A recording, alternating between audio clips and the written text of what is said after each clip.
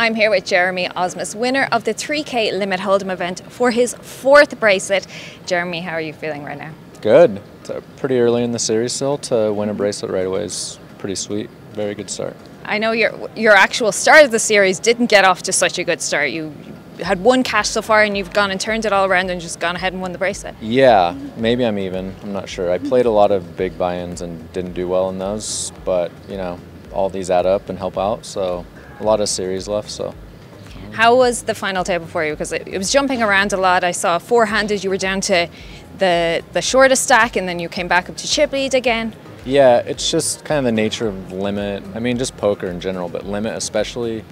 You know, it's very aggressive, lots of 3-betting and raising flops and raising turns, and like it's very volatile, right? Like you have a pair, it loses. It's a very frustrating game actually. So that's why all the old limit players are so grouchy all the time, because they get ran down all the time. It's very frustrating. So yeah, then I just ran good and against Rocco, and he's a good player. He's played heads up a lot, so feels good. Feels good to close it out. And I don't know if you know this, I did my homework, I counted. Only 64 players have ever won 4 bracelets or more. So that puts you in a very exclusive club. Do you feel like you've leveled up now as a player? I guess so. I mean, a couple of years ago I only had 1, so I've been winning a lot the last year or so. So feels good. Maybe, I don't know how many I have 5, but maybe I'll get there this year.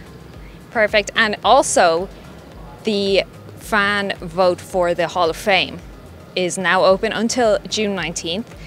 4 bracelets definitely bumps up your resume for that. Would you like to see your name go in there?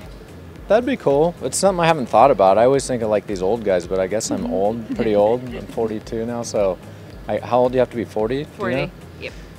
Yeah, you're eligible now. Yeah, I guess so. I don't know all the criteria. I don't pay a ton of attention to it, but it would be cool to be in there someday. Yeah, definitely. And finally, I'll let you go because you want to jump into the 50K PLO, which I have to note you are the defending champion of. Yep, you're right. Feeling good about that? You might go defend that title now for your 5th. For sure. I think I have till 11, so I have like an hour or 2. So I'm going to get in right now. Congratulations again, well deserved. Thank you.